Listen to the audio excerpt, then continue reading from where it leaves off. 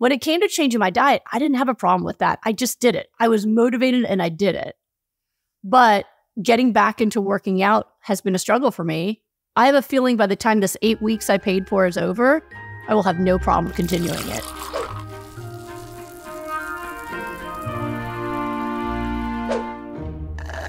When it comes to motivation, so motivation is a big one that people ask me about. I just had someone who did my 4-week rapid recovery program with me ask me the question, how do I make myself want to exercise? How do I make myself want to eat well? And the answer is you have to force yourself to do it even though you don't want to for at least a month before you start wanting to, which isn't the answer most people want, right? It's really, really hard to create a new habit, especially one that's very different from what you've been doing, something that's going to change your life, the way you live your lifestyle. If it's a big change, then what usually happens is at first you don't want to. Like there's a part of you that wants to, right? There's a part of your brain that's like, I need to do this. But when it comes to the day in, day out stuff, that can get really hard, right? It's sticking with it and making yourself do it every single day, that's difficult. And the answer to that, how do you make yourself do it? What I have found works best is the combination of investment, accountability, support, and coaching. Those 4 things: investment, accountability, support, and coaching. So for example, I'll give you an example for myself.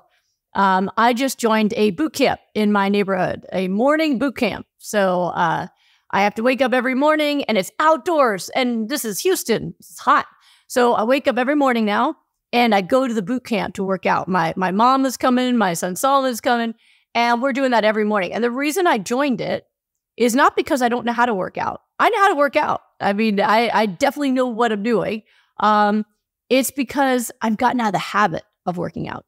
So with any habit, if you stop doing the thing that you want to do, the habit can go away where you have to start over, right? Just like if any of you have ever tried to eat on the Goodbye Lupus Protocol and then you got off the habit, maybe it was the holidays or your birthday or anniversary and you got out of the habit, starting over is, well, starting over from the beginning. And now you have to build that habit all over again, and that can be really difficult.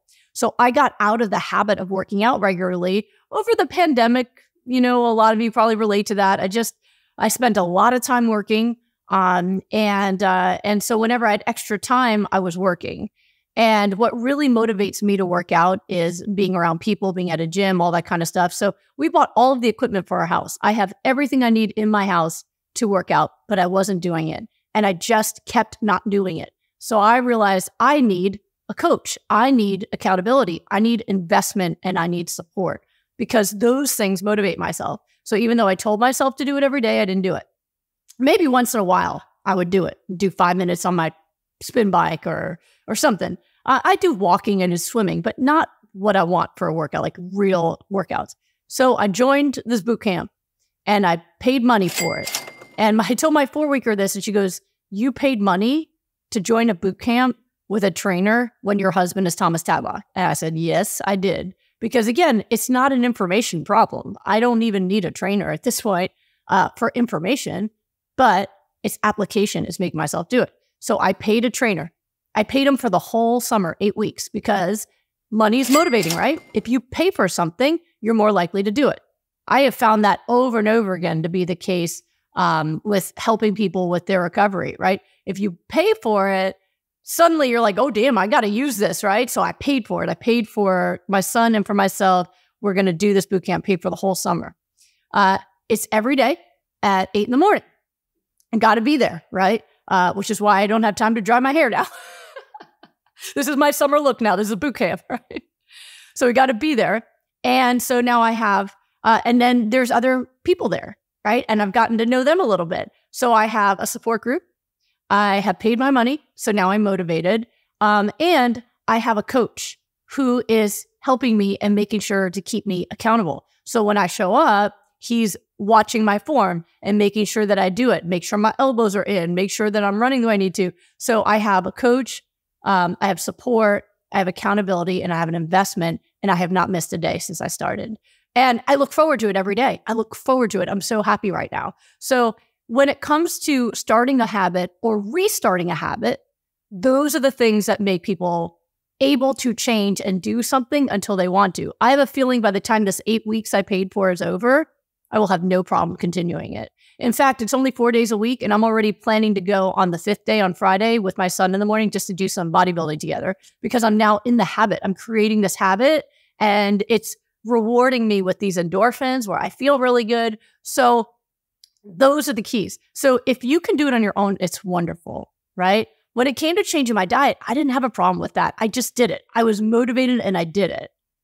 But getting back into working out has been a struggle for me because the motivation that I used to have is gone. My motivation used to be I wanted to lose weight. My weight is great. I have never had a problem with my weight because of the way I eat. I stay skinny, no problem.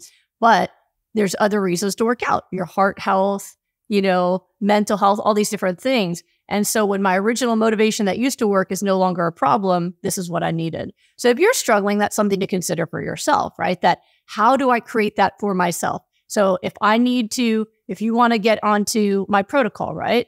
How are you going to do it? So what are you going to do for support? What are you going to do for investment? What are you going to do for accountability, right? So that is going to be, that's what works. That's why we created things like my rapid recovery group, because that's what it is. Every single day, if you guys like this once a week, every single day, there's my face, teaching, motivation and dedication and helping people through relapse, because that's part of change.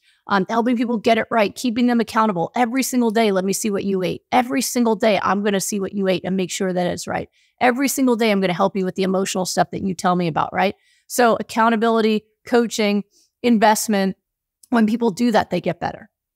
So that's why I created programs like that, because I don't want to see people start and fail and not get their life back. I want to see people finish. And so I don't even take a day off. This trainer's 4 days a week. I'm 7 days a week. I help people. No matter where I am in the world, I'm still in there helping those folks in rapid recovery.